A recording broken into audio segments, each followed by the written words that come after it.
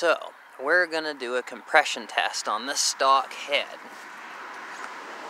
I have another head right here that's been milled down for better performance, hopefully.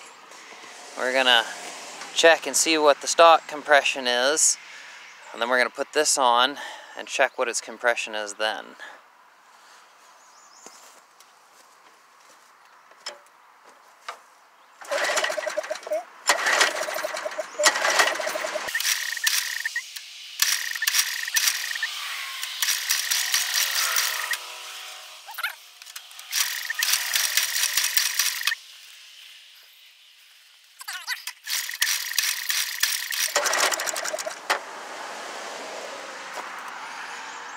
Okay, she ain't building anymore. That's how she's getting.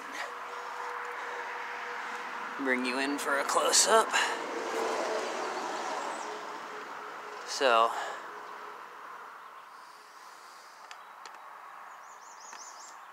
that's what it is now. I'll pause the video and swap out the head. So, in order to swap out this head, I have to remove a couple of bolts.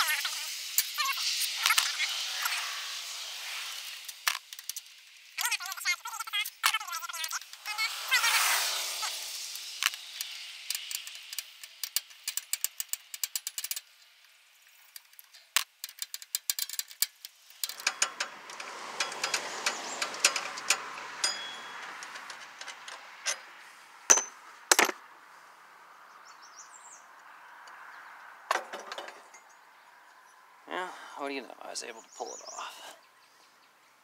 Let's see here. This is the original thickness of the head. Get this thing to focus here. Oh God, that's hot.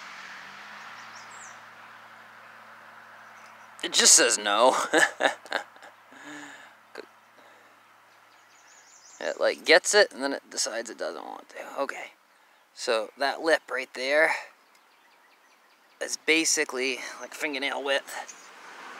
All that's been milled off of this one. You see a side by side there. So it ain't a whole lot.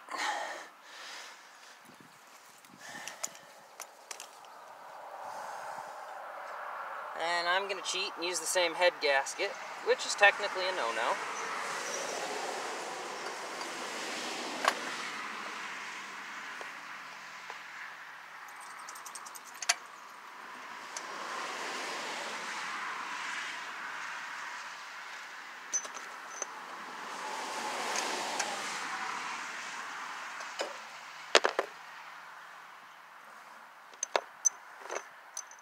One of the other things you want to pay attention to, on some engines, your head bolts might not all be the same length. Thankfully for these old engines that are flatheads, all your head bolts are the same length. So it won't make any difference. If you're not sure, you can mark your head bolt, scratch a number into them, and then scratch a number next to them or something. Or take a multi-pack of Sharpies and scratch, put a color here that matches here, you know what I mean? But it really be up to you, however you want to try and do it. Now don't tighten these right off until you get at least a few of them in, or else the head might not want to let you get a couple of the last bolts in. I've ran into that over the years.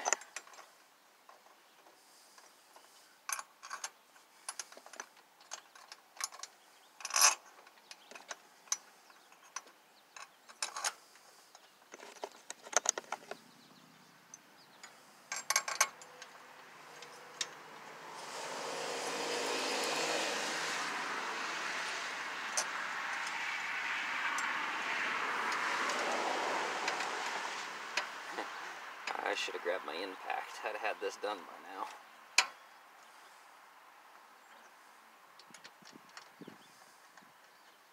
Now, one of the things that you can run into when you shave these heads is that the valves of the piston can make contact with the head because you're losing clearance.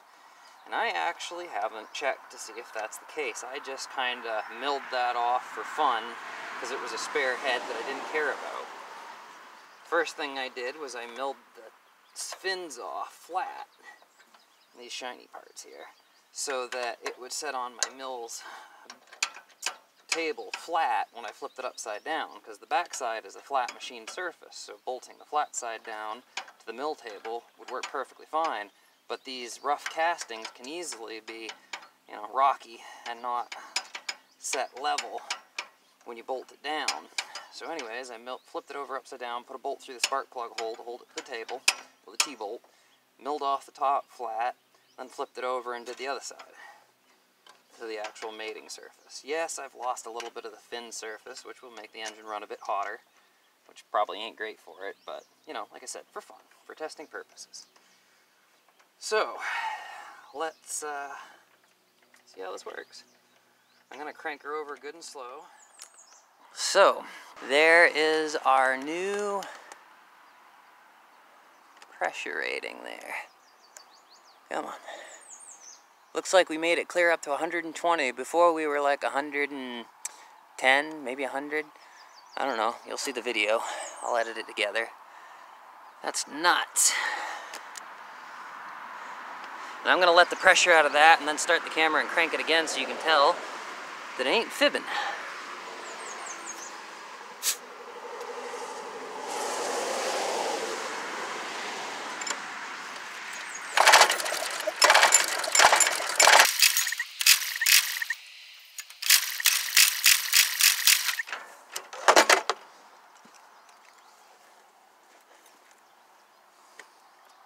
And I cranked a lot longer the first time, but there it is. So let's start this puppy back up and see what kind of power we have. I'm gonna back her right up so you can actually see. The front tires usually will lift. Let's see if we lost power or gained it. Although I am in grass, it may spin.